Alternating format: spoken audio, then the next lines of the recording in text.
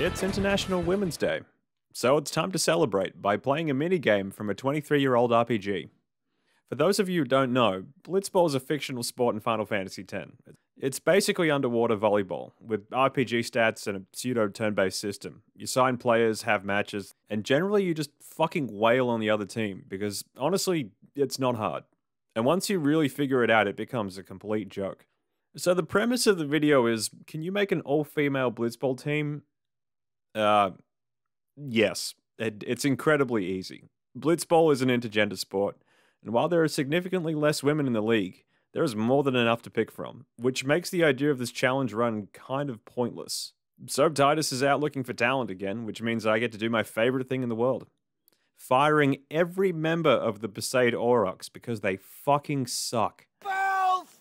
That mad scum! After resetting the league and bringing everyone back to their base level, we gotta go get some goddamn contracts. Let's start with the cornerstone of the team, the midfielder. And as much as it pains me, we can't use Veroja. One, because he's a man, probably too much of a man. And two, I'm pretty sure he's some sort of war criminal at this point. We'll make diamonds from their ashes. We're gonna start with Lina, an Albed hanging outside of Makalania Temple. Traitor! Find your salvation on the far plane!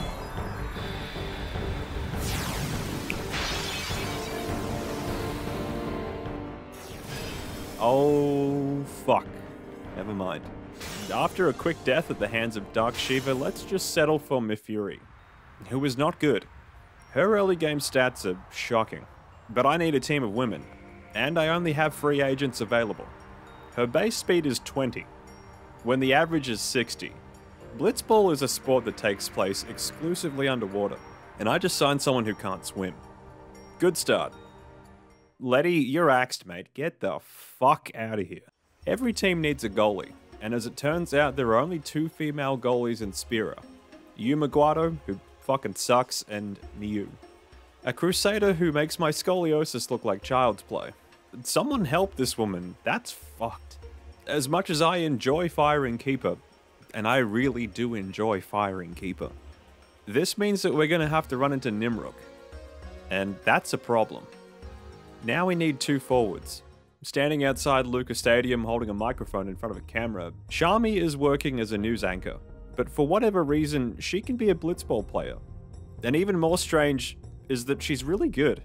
I think she should legitimately quit her day job, or just use it to talk mad shit. This just in, I am now dancing all over your defense, and find it quite offensive that you thought you could play in the big leagues. But the unfortunate news is that this is not Blitzball. This is my game. And you should not have let your son play with killers. That's cold. Standing on the edge of the Calmlands, a lady wearing some sort of parka is giving tourists unsolicited history lessons about the chasm. And as it turns out, she's a Blitzball player named Svanda, who I can only assume is Russian. And if you know anything about Russians, it's well known that they are not good at Blitzball, because Blitzball is not real. Svanda and Shami are now our new forwards, so Datto can go sleep with the fishes. Now we just need 2 defenders. Nida is working the gift shop in the Calmlands, and I'm getting mixed signals in terms of what the temperature is here. I mean, are you just showing off? Or does Svanda just have trouble regulating her body heat? Like, what's going on? Nida is probably more of a midfielder, but her attack is kinda decent, so that's fine. Jasu is axed. Shave those sideburns. Working on a boat that travels between Kilika and Luca, Kyuri is busy cleaning up vomit from shitheads who think that going on a cruise is some sort of worldly experience. She deserves better, and is a pretty damn good defender. So she's in, and Botta, the bench is too good for you, brother. Get the fuck out of here. We now have a full team, despite being cockblocked by the Dark Aeons. Problem is that we don't have any actual defenders, just midfielders. In fact, our 2 forwards seem to have more attack than our defenders. Not good. Once again, Blitzball isn't hard, but we're going to run into some problems if we face the Albert Sykes, or more specifically, Nimruk, their god-tier goalie. Starting off, we crush the goers 3-1, no problem, and as it turns out, my players have some crazy endgame tech. Svanda has Venom Tackle 3, Mifuri starts with Tackle Slip 2 and Venom Pass 3, and Miu, despite being a goalie, has a shitload of skills. The only problem is that because they're between level 1 and 3, they don't have the hit points to use them. So, early game is going to be learning low tier moves, so that we have something to work with. Starting the first tournament, we crush the Ronsos, because low speed and early game stats are a death sentence. Kilika Beasts are no problem, because it takes them about 40 levels for their players to start dominating. And god, Nizarod is fucking terrible. We win 7-1. Landslide. And the finals is an easy win against the Goers. Back to the league, and we're against the Albed Sykes.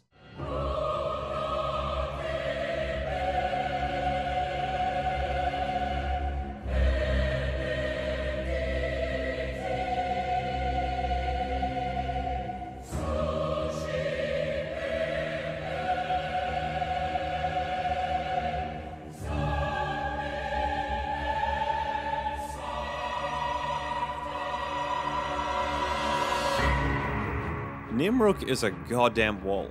His base catch stat is 18 at level 1. For reference, Shami currently has 12 shot, which can be boosted to 17 with Venom shot. And Svanda has 17 shot, but has no techs. So our odds of getting a goal are a coin toss, with a double-headed coin. Try as we might, nothing is getting past this man. So we draw.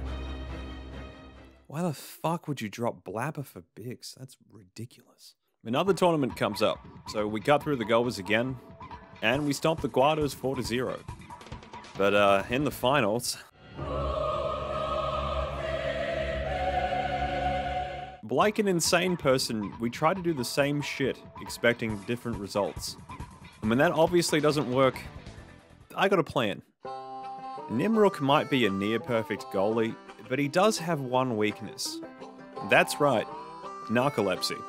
Nimruk can't learn anti-nap, so we can put him to sleep. The problem is no one on our team knows the move. Oh, and would you look at that.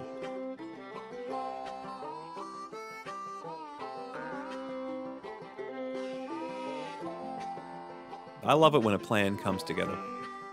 After the match, I find out that Kulukan and Lakama are available.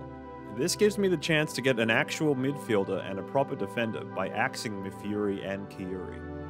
But with Mifuri being unbearably slow, she's not great. I don't think letting yourself get hit over and over again is a great idea, but she's our midfielder, so I'm sticking with her. Kyuri is also something of a problem. One of her key techniques is volley shot, which is near impossible to learn. I've been playing this game for around 20 years now, and I've seen volley shot activated twice. And the second time was me watching someone else's YouTube video. But much like Mifuri, I can't axe her. She's staying, against my better judgment. So, what's next? Nothing. We're done. We have no problem beating the best team in the league. And somehow we managed to do it with all free agents. So we can just keep playing and get the thingy for Waka's ultimate weapon, and we can just quit the game. Which means that I guess I'm done making Blitzball videos?